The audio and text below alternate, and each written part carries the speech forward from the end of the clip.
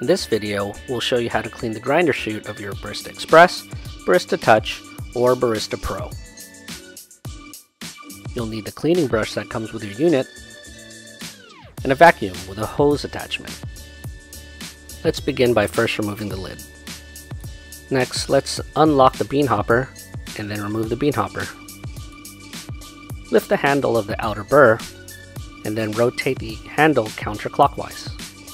Change the grind size to the coarsest setting if you're having difficulty. We'll use our brush at the lower part of the area and just push it in all the way to loosen any stuck coffee grinds in the chute.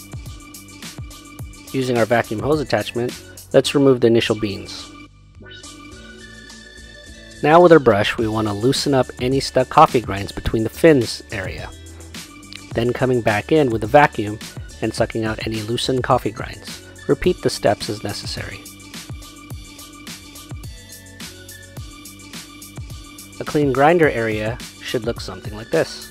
Now that your grinder area is clean, let's reinstall the outer burr by pushing it down all the way and then rotating the handle clockwise until it locks in place.